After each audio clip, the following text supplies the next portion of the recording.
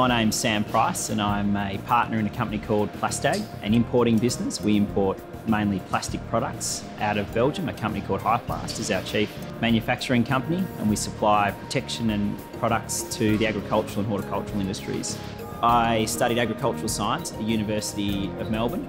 I always wanted to be involved in a business where I had a stake in the game, and I'm not sure why that is. It was just a feeling of ownership, I suppose. And I've got a great pride in owning Plastag or a portion of Plastag, and so far it has been a really good success. So my advice for a younger person coming into the agricultural industry is don't pigeonhole yourself into a certain sector within the agricultural industry. I think you can get a lot of value out of switching over into different sectors. I think the opportunities that I see looking across my colleagues, I think there's a real hole in the sales and marketing sector within the agribusiness. For a young person coming in, there's a lot of exciting opportunities to work not only at the primary producer level, but also at the other end of the value chain in marketing.